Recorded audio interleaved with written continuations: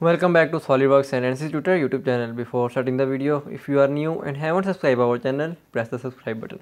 In this Solidworks Weldment tutorial, we are going to learn about the Solidworks Weldment Gussets, and we are going to discuss about the end caps and what are the benefits of it in weldments. So we are going to make this simple weldment table, and we will discuss about the feature of gussets and end caps. So let's start. So first of all, we are going to select this top plane, go to sketch, and we are going to make the center rectangle with the length of 350 by 200 mm like this. And now simply go to exit sketch.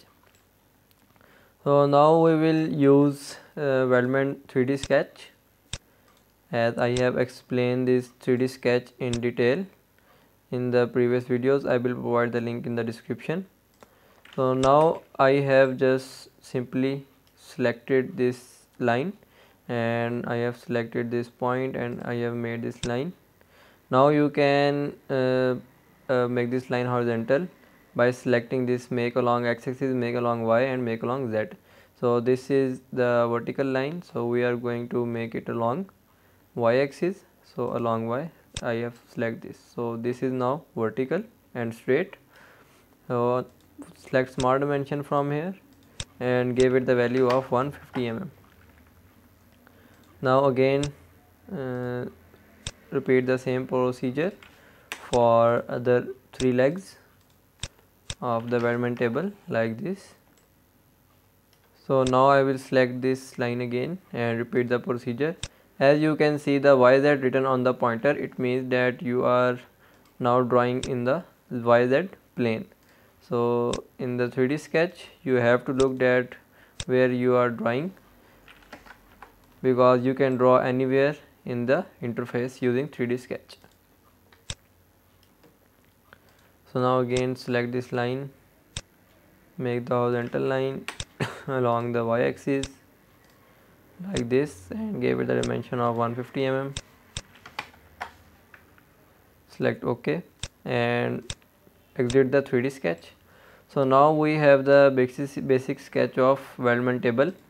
Now simply we will enable the weldment environment, go to structural members from here, and from here we are going to select the ISO, square tube, and 20 cross 20 cross 2 square tube.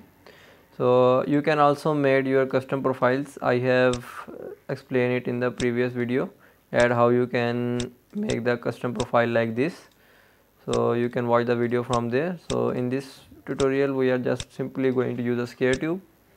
So select the 4 edges to make your group of structural members like this.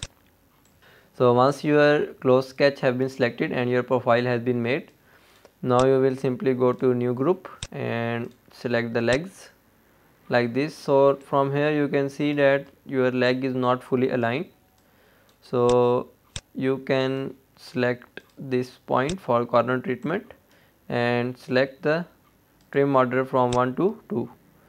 So now you can see that it is perfectly aligned and the angle has been made.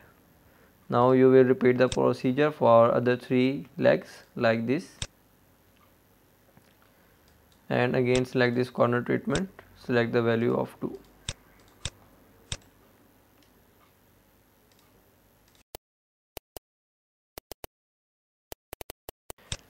Select OK from here, and now you can see that our weldment table is ready. You can also add the weld bead at the edges you want to weld like this. So now our table is ready, but the table is little weak and it's not strong. So to increase the strength of the table, so we have to add the gusset. So it acts as a support to the 2 faces or 2 members. So this is a gusset property manager. There are 2 types of profile. First one is triangular profile and other one is polygonal profile. In the polygonal profile you have 3D and you can adjust it accordingly, like I am going to select the D3 from here. So now from here you can see that the distance between two vertical lines have been increased. If I will select this rectangular profile, so the right triangle have been made. I am going to use polygonal profile from here. So this one is the thickness of your gusset. If I will increase the thickness, you can see that the thickness have been increased, and this one is for the both side. And if I will select this, it will make at the inner side of the faces and it will make at the outer side of the faces. So better is that you have to select the both sides.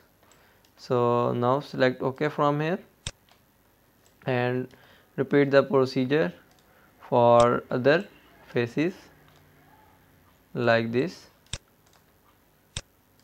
Select OK.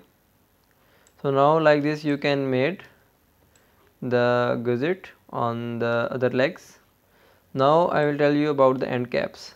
So as you can see that whenever you edit the structural profile or structural member, your face have been opened. So if you want to close these faces, like if this is hollow and you want to close this face, you don't have to select this face and go to sketch and then extrude it. You can do it from here, but in the weldments there is the easy option of using end caps.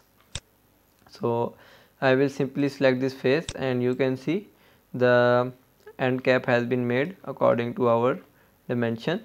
If you want to increase or decrease the thickness, you can increase or decrease the thickness from here like this. So there are three types of thickness directions, like first one is outward and second one is inward and third one is internal. You can see that the cap is made internal. So if you want to make these edges round as your profile, simply go to corner treatments, select fillet.